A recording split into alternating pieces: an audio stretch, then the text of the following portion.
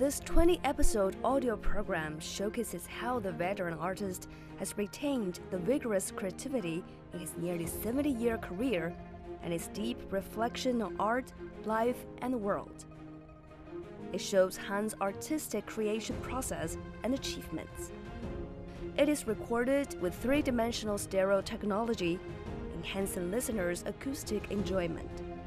In the program, Han Meilin talks about how he became an artist. His passion for China's profound cultural legacy is closely linked to his experiences in life.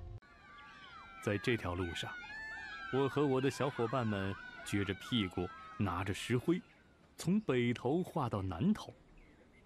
有鸡，有鸭，有猪，有狗，有房子，有大树，有汽车，也有火车。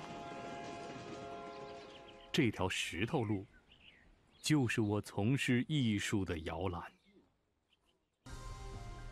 Han Meilin was born in 1936 in East China's Shandong province. In the 1970s, he started traveling across the country, drawing inspiration from folk art and striving to rejuvenate ancient crafts.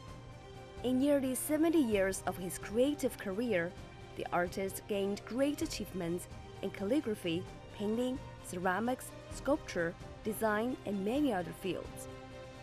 The Beijing Olympic mascots Fuwa, the Air China emblem, animal zodiac stamps. Han's creations have won universal praise. And Chinese traditional culture is the source of his endless inspiration.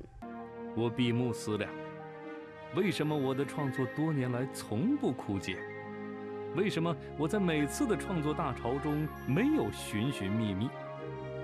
最重要的一个原因是，我从来都把传统和生活连在一起，使我的创作不断，而且是看得见的，像小学生一样，天天向上。Han Meilin has a talent for absorbing the essence of traditional Chinese culture and combining many disparate forms. Now, even in his 80s, he's still bursting with creative energy and exploring new mediums of art.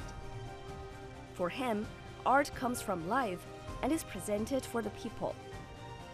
He says that as a Chinese artist, his art has always been rooted in the Chinese nation and culture. Thanks to the audio essay series, more people can perceive Han Meilin's world of art and feel the depth of his artistic inheritance.